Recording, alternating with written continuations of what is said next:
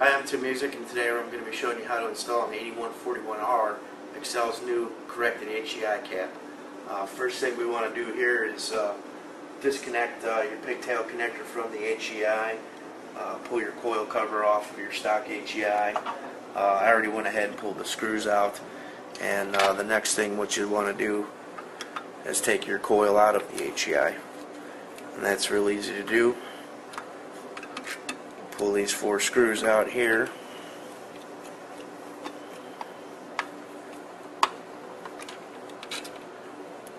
Make sure you remember where the ground strap goes.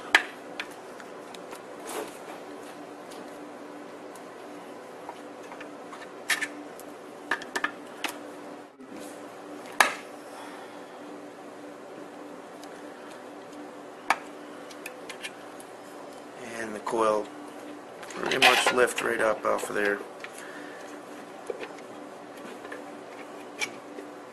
Pull your little flag connectors out here, and your coil comes right out. You also have your ground strap that also pulls right out or pushes out from underneath, however you want to do it. And there's a grommet and also your carbon brush. Now from here what you want to do is mark your number 1 cylinder where you can currently see where you have number 1 at. Make sure your rotor is lined up and make sure you have that marked on there as well. From there you can take your HEI cap off, and at this point we're already set up pointing at number 1 where we want the number 1 cylinder to be. So this will be a pretty easy cut and dry installation. However, if you're not already pointing at number 1, what you can do is roll your motor over to top dead center, and you can do that by pulling a spark plug out and feeling the compression stroke, or you can look on your balancer. Just make sure you're not 180 degrees off on the distributor. Now this one, like we said, we're already set up pointing at number 1 cylinder.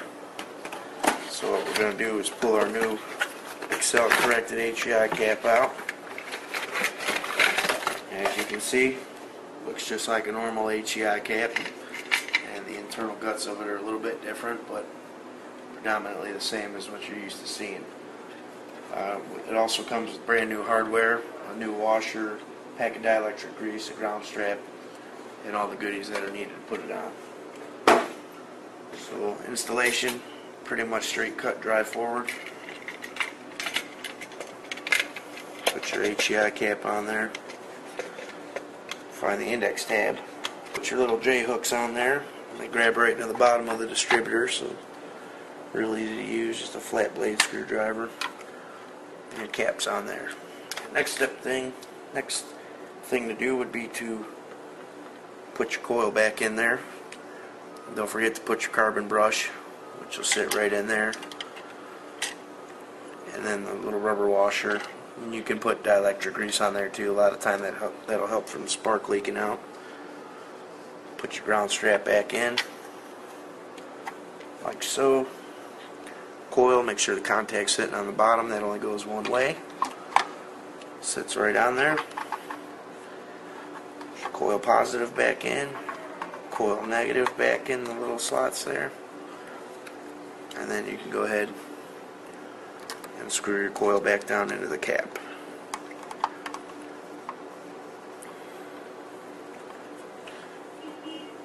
And that's just 4 happy little screws that go in there. What you can do here is put your coil cover right back on there.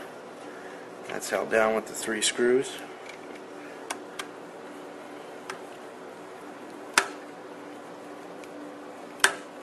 And your next step would be to plug the coil back in. It just snaps right on there. There's a neat little Accel pigtail that we offer in the line as well.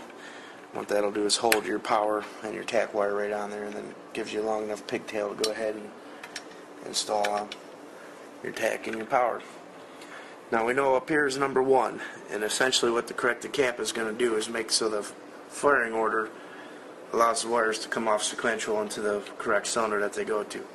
So this being number 1 would be your front cylinder, number 3 would be your second from the front, number 5 cylinder would be the third one back, and number 7 on this side. And it would be just the same for the even cylinder bank. 2, 4, 6, 8. And what we'll do is we'll go ahead and we'll put our set of wires that we made on before the video and kind of show you how they go on nice and even and neat.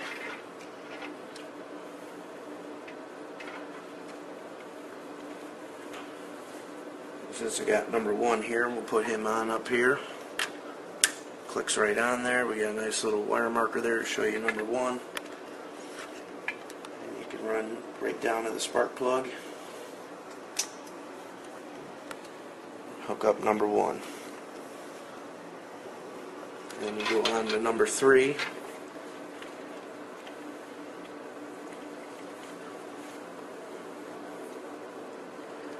Next in line, number 5.